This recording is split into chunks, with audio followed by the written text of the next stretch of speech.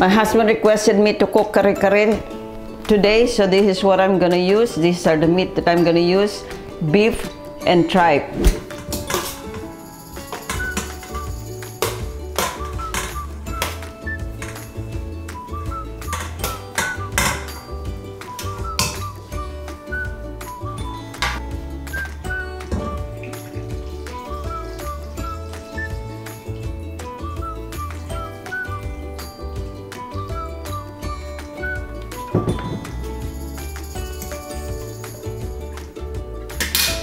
This is peanuts. I'm gonna grind the peanuts.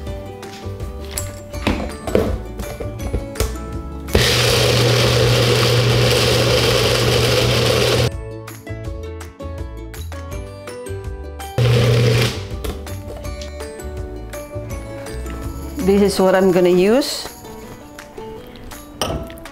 This is peanut. It's 1 cup of peanuts, and I ground it. This is ground roasted rice, and this is anato or achuete. I'm soaking it, and then I'm gonna squeeze it later so that I can get the colors. And a little amount of salt. Usually I don't put salt, but sometimes you want to eat the sauce or drink the sauce of the kare-kare, and it's good if it has salt in it.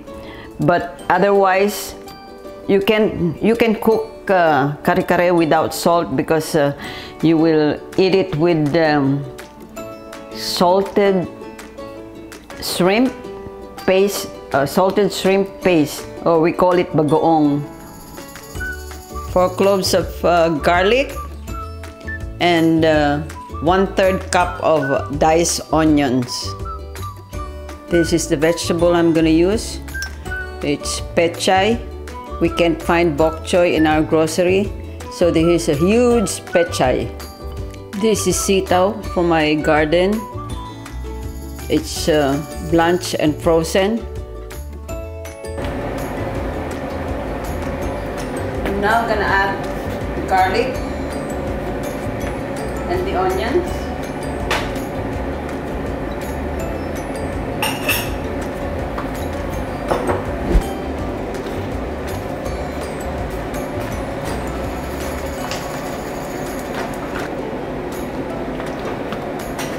Rice.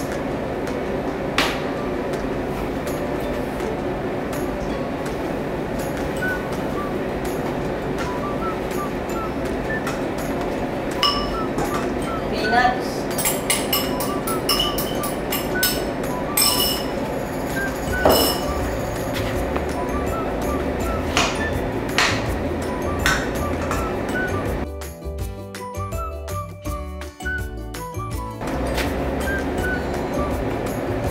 The achuete or anato.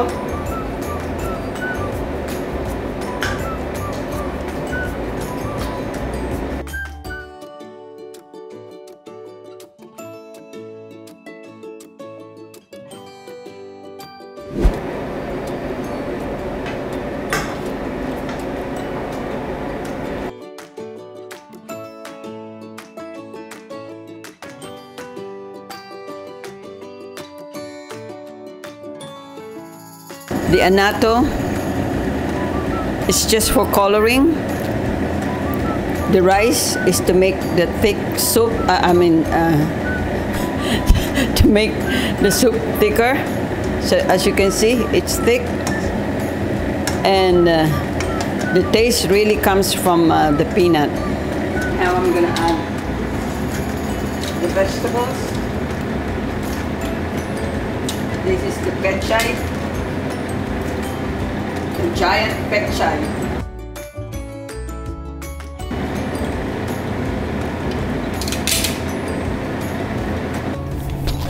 Petiole is half cooked.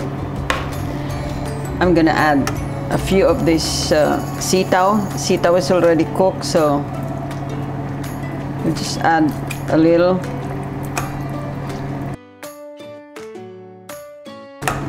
And it's done. Kare-kare is cooked. It's done. So we're ready to eat. My husband is very hungry.